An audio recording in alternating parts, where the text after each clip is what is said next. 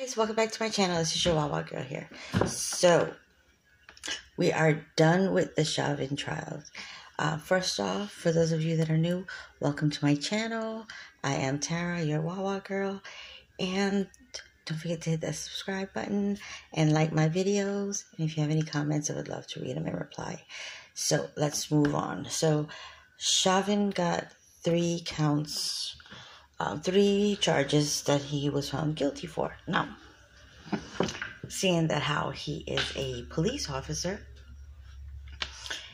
for murdering someone, basically he is about to probably get 9 to 15 years for murder on live TV that everybody saw and he cannot deny. Why am I whispering? Okay, so out of those 9 to 15 years, he's probably going to serve 5 or less. I know with Rodney King, and that beating that he took was live streamed by the helicopter. And all those men were found guilty, but then they were all acquitted. So, again, Chauvin is white. He is a police officer.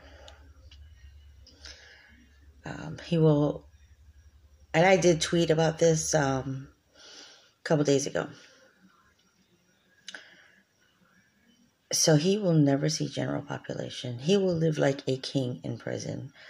And then he'll be able to get his pension. Now, is that fair for taking a life? No. No. But it will happen because he is white.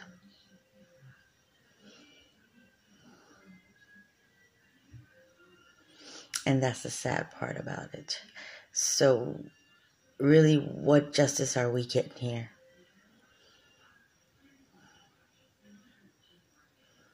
None. The fact that he's going to be off the streets for a couple to a few years.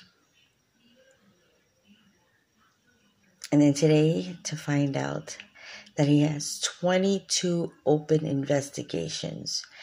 This man sat on a 14-year-old young man on his neck and his back for 17 minutes. A black teenager. Was that ever spoken about? No. How about the other 21 investigations? No, because again, he is white. And he is a police officer. So basically, if George Floyd, if that didn't happen, we would have never known about all of these other investigations. And it's sad because George Floyd should have been here today. Trayvon Martin should have been here today.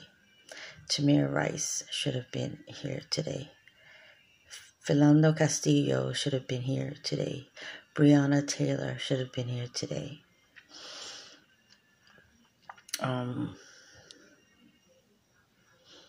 Ma'Khia Bryant should have been here today. The gentleman from North Carolina, he was in his driveway pulling out to go somewhere. Probably not knowing that the cops were there for him. 10 shots. 10 shots. This man took 10 shots. And the shot that killed him was the blow to the head. And now they're showing the video in parts. But again, just like, oh God.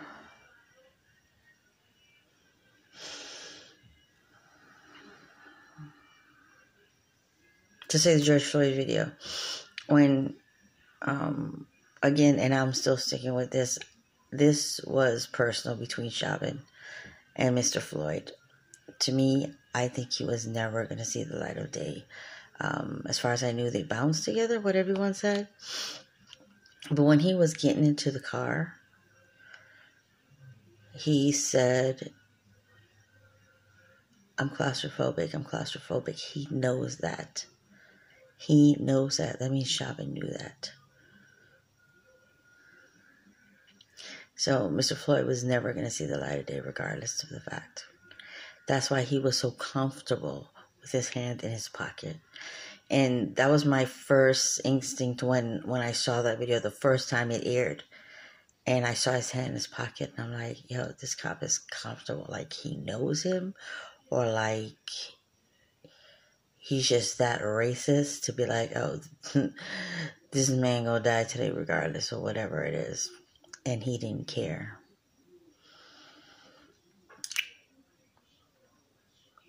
So in actuality, what justice did we get there? That he was found guilty on all 3 counts? The maximum he could get is, what, 40 years? They're not going to give him that. Because like they said,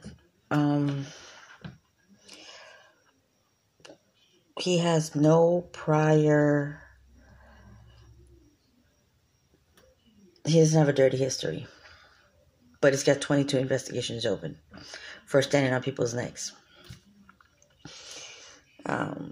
So yeah, Chauvin will not see prison for long. I promise you that. Unless by the grace of this God, but that the judge happens to give him life, and he won't.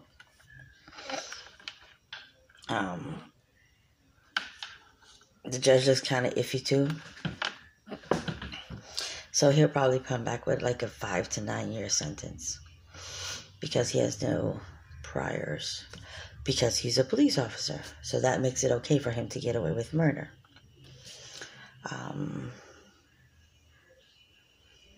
It's going to take a while. It's going to take a long, long, long time. And we're in the flipping year 2021. Cops are getting away with murder. But trust me, he'll get his, because one way or the other, if it doesn't happen in prison, he's going to come out and somebody's going to recognize him. Unless he barricades himself inside the house. So, that's the only justice we'll get. Alright guys, so I'm going to upload this video. My next video will be on Ma'Khia Bryant. I hope you guys stick around to watch that video. Don't forget to hit that notification bell so that when I do make a new video, you guys will be able to see it first. All right, remember, COVID is real. Please, guys, put on your mask in your car. Take it off when you get back into your car.